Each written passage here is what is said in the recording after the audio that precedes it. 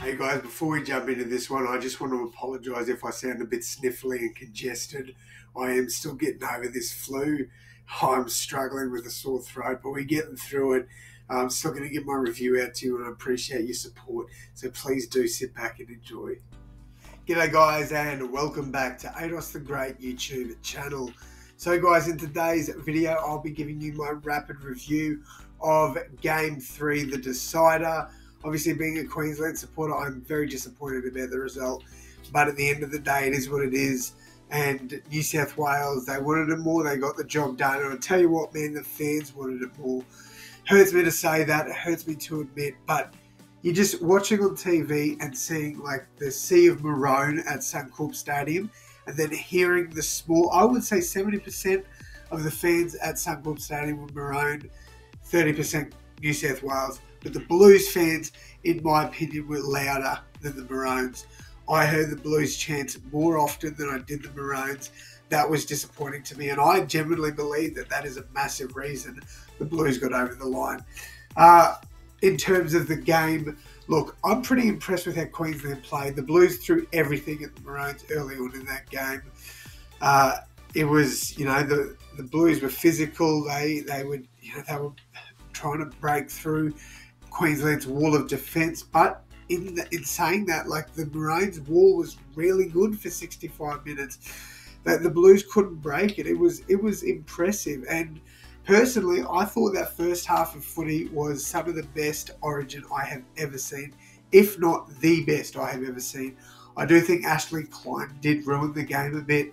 Thought there was definitely calls both ways that should have been picked up on, and then there was definitely calls both ways that did get picked up on that probably shouldn't have, and they should have just let the game flow a bit more. I thought the sin bins were absolutely ridiculous. I don't think either player deserved to get sin binned. Let the boys play. It's state of origin. Move on. Let the game flow. Look, it's pretty obvious New South Wales won the field possession, time in possession as well. Queensland had about 107, I think, more tackles than the Blues. Both sides. Tackle efficiency was actually pretty similar. I think Queensland was 86%, New South Wales was 85%. And the completion rate, Queensland were 82%, New South Wales were 80%. So very similar there. It was just, the metres gained. I think the Blues had about 300 metres more than the Maroons. The Blues, I think, doubled Queensland in line breaks. They had at least 8 more tackle breaks.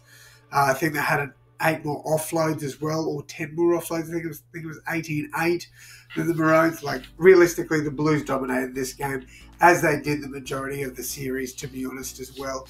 So the Blues deserve this, absolutely. I'm not going to take anything away from them, but I do think Queensland really stood up in this game defensively and played well for 65 minutes. And then they just fell asleep. They got lazy. They were tired, and New South Wales made them pay. I thought Connor Watson came on at the perfect time. He ran rings and started this. Jerome Luai was incredible as well. I thought he was one of the Blues' best.